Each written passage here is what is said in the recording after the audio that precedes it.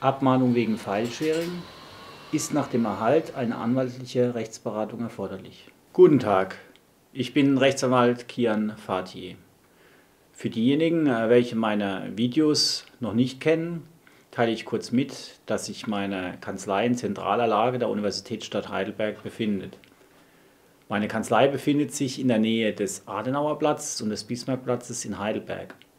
Bei dem Bismarckplatz in Heidelberg handelt es sich um einen der zentralen Verkehrsknotenpunkte der Universitätsstadt Heidelberg. Gegenüber meiner Kanzlei befindet sich das Carré.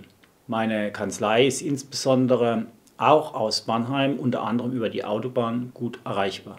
Im Video heute, aufgenommen am 26. November 2015, beantworte ich die von Betroffenen häufig gestellte Frage, ob sich Anschlussinhaber nach Erhalt einer Abmahnung wegen Filesharing anwaltlich beraten lassen sollten. Die Antwort lautet eindeutig ja. Anschlussinhaber sollten sich in jedem Fall und unbedingt anwaltlich beraten lassen, wenn es sich um juristische Laien handelt und wenn diese eine Abmahnung wegen behaupteten Verstoßes gegen Urheberrecht durch Filesharing erhalten haben.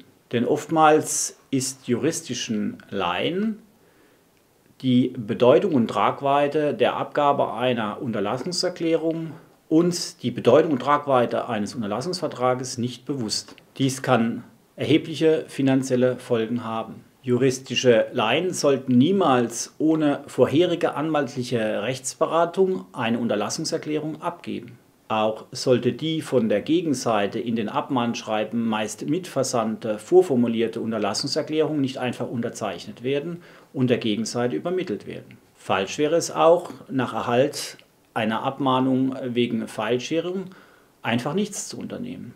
Juristische Laien sollten sich, wie bereits mitgeteilt, immer und ohne jede Ausnahme nach Erhalt einer Abmahnung wegen behaupteten Verstoßes gegen Urheberrecht durch Filesharing anwaltlich beraten lassen, und zwar ohne jede Ausnahme. Eigene Recherchen von juristischen Laien sind nicht ausreichend.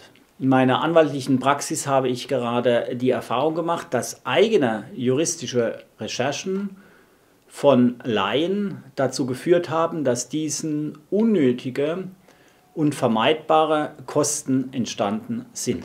Die Fristen in den Abmahnschreiben wegen behaupteten Verstoßes gegen Urheberrecht aufgrund von Filesharing sind meist sehr kurz gehalten, insbesondere die Frist zur Abgabe der strafbewährten Unterlassungs- und Verpflichtungserklärung. Sie sollten daher die Abmahnung wegen Filesharing nicht einfach liegen lassen und zunächst nichts unternehmen, um nicht später unnötig unter terminlichen Druck zu kommen. Ich habe gemeinsam mit einem Rechtsanwalt aus Mannheim in Heidelberg 2 Fortbildungsveranstaltungen für Rechtsanwältinnen und Rechtsanwälte zu Rechtsfragen des Thema Filesharing geleitet. Vom SWR-Fernsehen wurde ich am 15. November 2012 anlässlich eines an diesem Tage durch den ersten Zivilsenat des Bundesgerichtshofs in Karlsruhe verkündeten Urteils zum Thema Filesharing etwa 3 Minuten lang live im Fernsehstudio Mannheim interviewt und nach Stuttgart in die Landesschau Baden-Württemberg zugeschaltet. In meiner Kanzlei habe ich viele Filesharing-Fälle bearbeitet. Ich bin Mitglied der Deutschen Vereinigung für gewerblichen Rechtsschutz und Urheberrecht e.V. Bei der Kanzlei Waldorf-Frommer Rechtsanwälte aus München werden alle Fälle, in denen ich mandatiert bin, von einem Rechtsanwalt, einem bestimmten Rechtsanwalt, bearbeitet, sobald und soweit ich meine Vertretung der Kanzlei Waldorf-Frommer Rechtsanwälte in München angezeigt habe und außergerichtliche Verhandlungen anstehen, also noch kein Gerichtsverfahren anhängig ist. Aufgrund meiner Berufspraxis kann ich unter anderem die Kanzlei Waldorf-Frommer Rechtsanwälte besser einschätzen als ohne diese Erfahrung. Unter der unten ersichtlichen Rufnummer können Sie zu den verschiedenen Mitarbeiterinnen des Sekretariats meiner Kanzlei Kontakt zwecks der Anfrage im Hinblick auf einen Termin zur Rechtsberatung aufnehmen.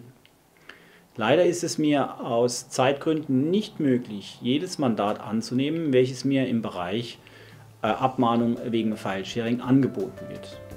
Ich bedanke mich für Ihre Aufmerksamkeit.